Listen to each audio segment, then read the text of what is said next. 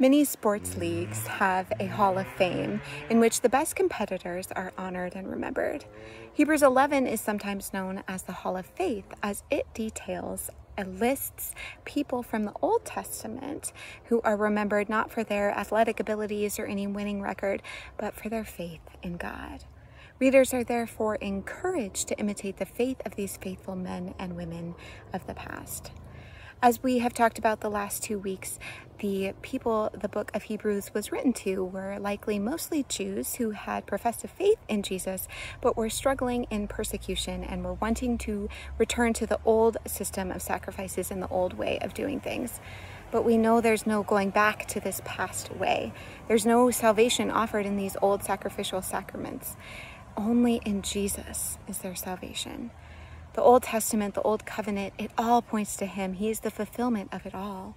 And as much as the examples found in the Hall of Faith in Hebrews 11 are an encouragement, they really showcase the absolute reliability and the power of God.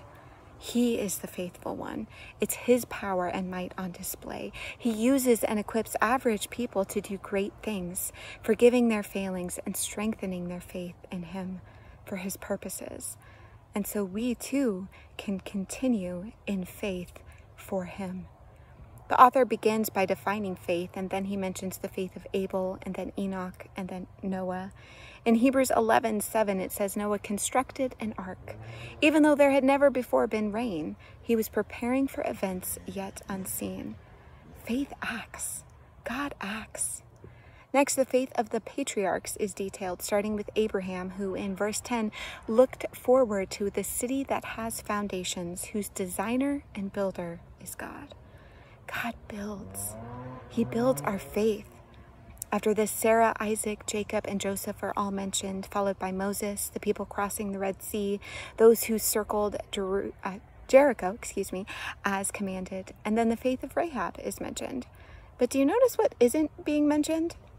When Abraham questioned, when Sarah laughed in unbelief, when the people continually and constantly grumbled in the wilderness. These people, like all of us, are sinners, and yet God in his mercy forgives our sin. Earlier in Hebrews it said, "For I will be merciful towards their iniquities, and I will remember their sins no more." While these men and women aren't perfect, they show the forgiveness, the perfection, the power, and the plan of God. The reading for this week starts at the end of the Hall of Faith, which continues to show God's might, equipping flawed individuals to accomplish his purposes. See, God makes strength from our weakness. God makes death into life. Then Hebrews 11:36-38 turns from celebrating victories to acknowledging pain and persecution, describing how others suffered mocking and floggings, even chains and imprisonment. See, a life lived in faith doesn't guarantee ease. In fact, it promises the opposite. In this world, you will have trouble, remember?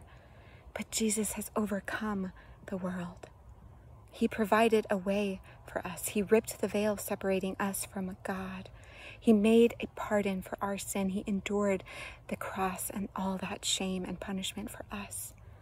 So chapter 12 begins, "Therefore, since we are surrounded by so great a cloud of witnesses, let us also lay aside every weight and sin which clings so closely, and let us run the race with endurance, the race that is set before us." See, we can't run if we're entangled. Running is so much harder when we're weighed down with sin, which can so easily ensnare and cling to us. Yet through him, with him, we can run with endurance the race that is set before us, knowing that there are costs, yet knowing his perfect peace, knowing his victory, knowing who we are in him, and empowered by his strength and spirit. This race probably doesn't look like a straight dash or a sprint, but an obstacle course. Endurance is needed to run this race, determination, consistent, steady action, which refuses to be diverted or defeated. The Old Testament reading for this week is from Daniel, who showed great conviction, determination, and faith in a place which promoted pagan practices and attempted to persuade and indoctrinate all away from following the true and living God. Daniel was likely an early teen when he was taken to Babylon, and he never returned home. And though he lived in wicked Babylon, he never let it live in him. Throughout his life, Daniel attributed all of his abilities and successes to God and continued his practice to praise, pray, and prioritize him. Running his race with endurance, looking to God. God strengthened him. He enlightened him. He sanctified him. God used Daniel's continual devotion to showcase God's own power and might to unbelievers. Just as we see the faithfulness and power of God in the examples of those mentioned in Hebrews 11, we can see it in the story of Daniel and in Paul, who in Acts 20:24 describes himself as a runner with nothing keeping him from finishing his race with joy. My only aim, he wrote, is to finish my course and the ministry I have received from the Lord Jesus to testify the good news of the grace of God. Paul had a race to run, as did Daniel, as do we all, a race which involves effort and commitment, a race which may be run in hard circumstances, in challenging places, though he is there with us. It is a race which can be run with joy as we look at Jesus. Chapter 12, verses 2-3. Looking to Jesus, the founder and perfecter of our faith, who, for the joy that is set before us, endured the cross, despising the shame, and is seated at the right hand of the throne of God. Consider him who endured from sinners such hostility against himself, so that you may not grow weary or faint-hearted. How do we not grow weary or faint-hearted? How do we run this race with joy? We look to Jesus.